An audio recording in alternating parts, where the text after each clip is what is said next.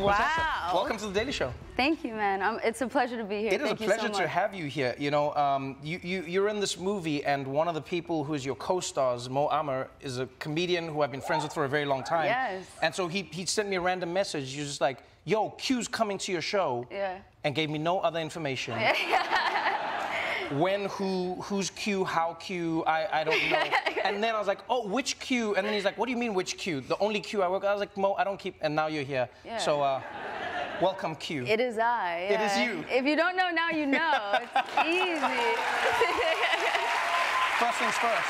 Thank you. Congratulations on the journey you've had. I mean, people have seen you on Euphoria, people have seen you on the Netflix show Trinkets, and now to be in the DC film Black Adam with The Rock. Yeah. I mean, this is huge. Yeah, no, it's absolutely incredible. It's been a dream. I feel like I haven't been working very long, but I've been able to work with some truly incredible people in this industry. Pierce, Aldous, like Noah, Mo, Marwan, Sarah, DJ. It's been truly incredible. I like that. You get to call him DJ. Yeah, sorry. No. I mean, don't be sorry. I'm just like DJ. Those are like the perks. DJ, Q. I'm learning. Right. These are the things. You know, you listed those names, and every single one of them has created a piece of a franchise, or they've been part of a franchise, and there's so much pressure that comes with that. But what you're doing is really unique in that you are playing a character in this movie that we haven't seen in a movie before, and that's Cyclone.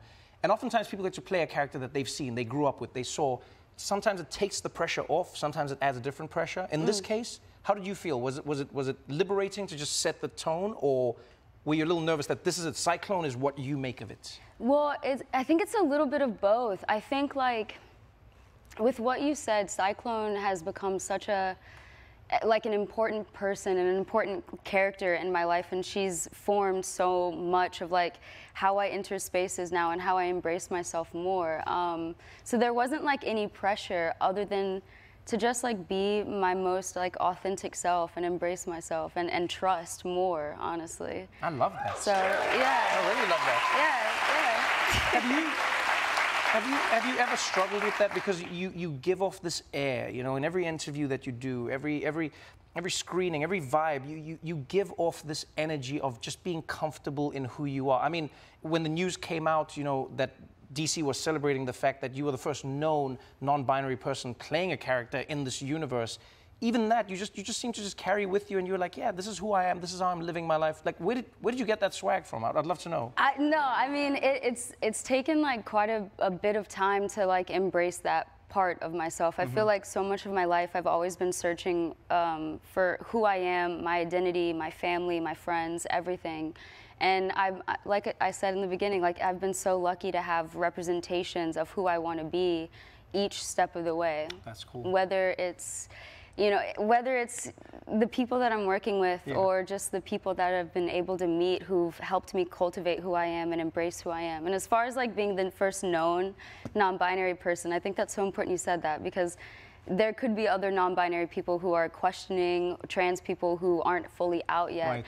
And for me, being able to be fully out hopefully can serve as like representation for other people to embrace who they are and step into themselves. Because, I love that. Yeah. I love that. Yeah.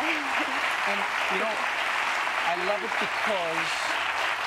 I love it because in many ways, all superhero stories are an allegory for that journey. You know, it's the journey of somebody possessing two identities. It's the journey of somebody being, you know, being one person to the people who know them, and then being somebody completely different and being their true selves. I would love to know, what do you think you learned about the idea of like what being a hero is? Ooh, okay, such a good question. I mean, I feel like for me it shifted because you begin to question what you've been indoctrinated to believe. For me personally, it's how, as a Western society, do we view justice, and do we have the power to go elsewhere and rid a problem, just like in Black Adam. Yes. You know, we're telling him to be a hero, but he's already a hero for his people. And I think in today's society and in this world, we see that so often, people rising up and people being able to choose who their leaders are. And for me, that made me question that as well, you know, and learn more and learn about what's happening in the world today and be curious and be an advocate of that, so. I love it. You crushed it. You crushed it in everything that you do, and I'm so excited to see the film. Thank you so much for being on the show. Thank you. It's such a pleasure having you here. Thank you. Quintessa Swindell, everybody.